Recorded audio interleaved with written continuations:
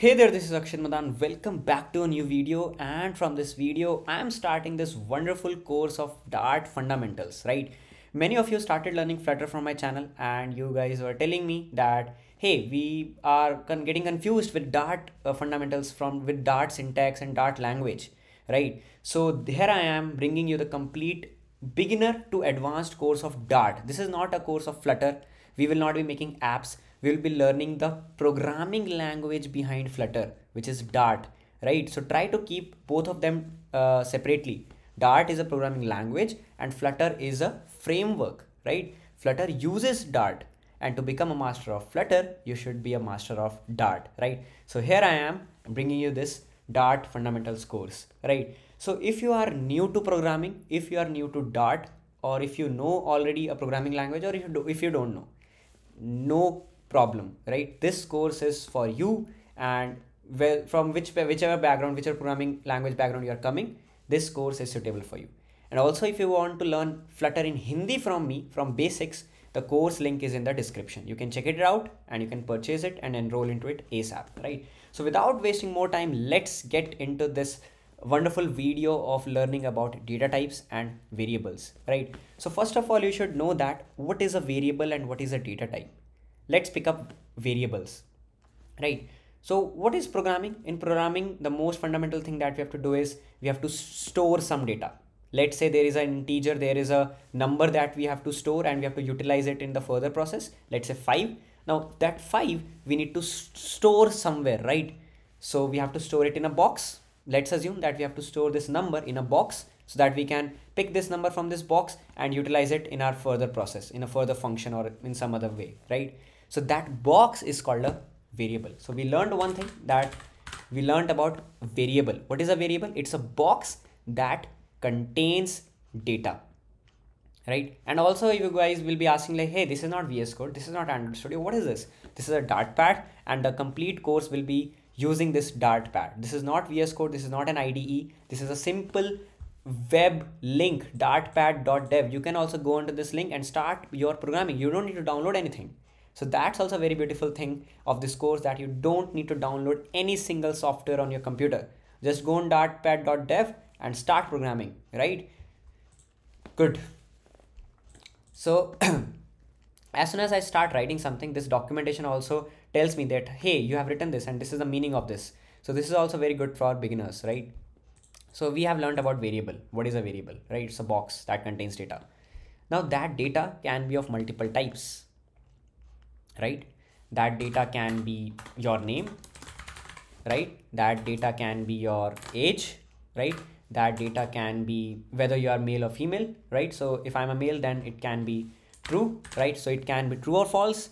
Then it can be some of my favorite fruits. So my favorite fruits are plural. So that means we have to store them in an array.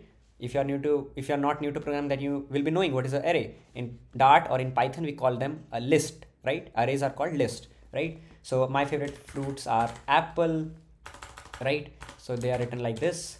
They are apple, then mango, right? And this also will be written like this, right? So this double quotes or single quotes indicates a character or a string, right?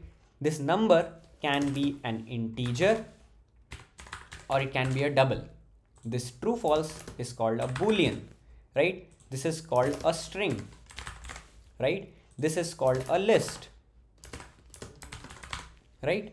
So these are data types. There are many data types, right? So we have learned about some of the data types, right? So this single quote, it can also be single quote. It can also be like this, right? This is also a string, and this is also a string. This 21, it's an integer because it is not having decimal values. Now it can be 5.5. It can be 5.52. This will become a double. In Dart, we don't have float, right? Like in any other programming language like Java, right? In Dart, we have two numeric data types, integer and double, right?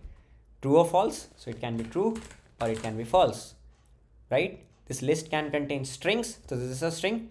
So I can say that this is a list of strings. This is a list of string, right?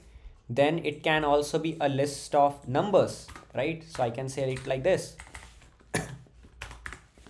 3 comma 7 comma 21. So this is a list of integers, right? This is a list of integers. Now it can also be a list of booleans, it can also be a list of strings, it can also be a list of any other data type, right? So a data type inside a data type. So this is a list.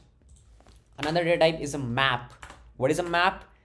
If you are familiar with Python, it's called a dictionary. It looks like this, curly brackets. It has key value pairs. So key value pairs look like this: name, Akshit. So one is a key, one is a value. So name is a key, Akshit is a value. Age 21. So this is a key, this is a value, right? And this can be keys are always strings, and values can be of any data type. This value can be of list, this value can be another map, this value can be a number, this value can be a string, right? This value can be a boolean, this value can be a double, any data type it can be, right? Then male, true, right? Key value pairs. Understood? So this is data type. Now how we write these data types in the form of Dart language? We have to use syntax of Dart, right?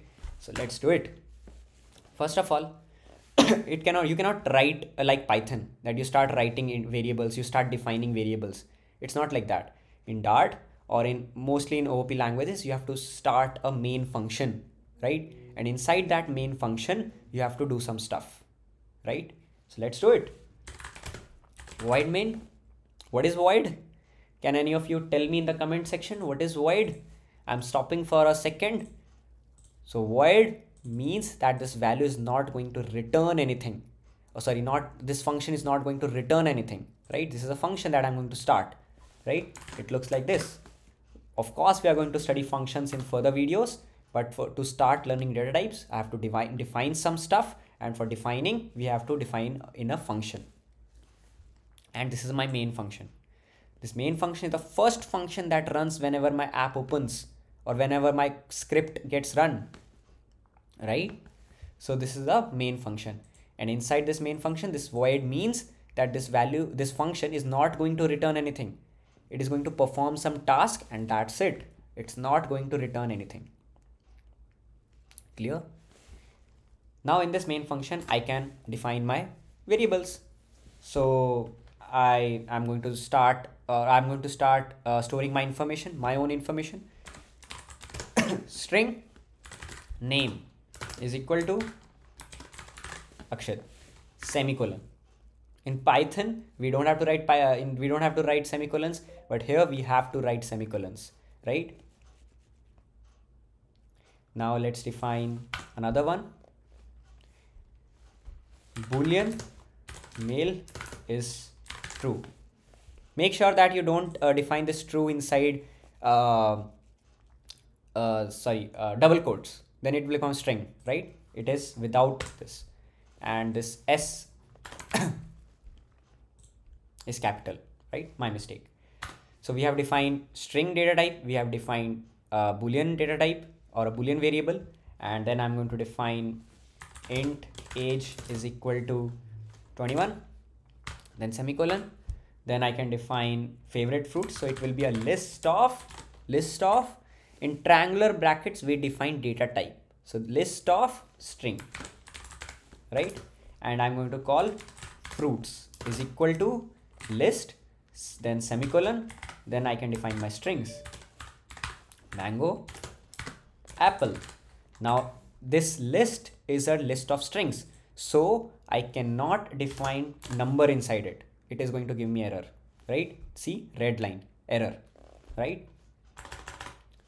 I cannot define numbers inside it. If I have to make it a dynamic list, that I want that this list should be able to store any kind of data, then I have to make it a dynamic list. How to make a dynamic list? You just write dynamic here, dynamic. Now I can store numbers inside it. No red line. This is okay, but I want to store string. Perfect. Then I want to make a map of my data.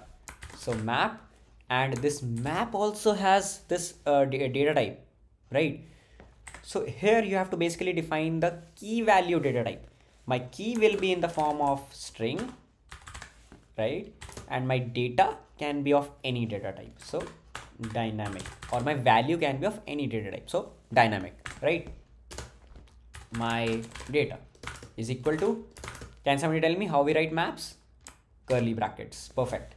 Put a semicolon and define your map. Name. My name is my name. Now I am using this variable. I defined this variable. This yellow line means that you have not used this variable somewhere. So now this yellow line below name is gone because I've used this variable, right? Name, age, male, and fruits, right? See, all these yellow lines are gone. So this is how you define data types and you define variables in Dart. I hope that you like this video, and now I'm going to finally print this my data. So print my data, put a semicolon, and I'm going to run this script. Let's see. See, my map is printed now, right? This is my map and it's printed. I hope that you like this video. Till the next video, keep coding, keep innovating, and thanks a lot.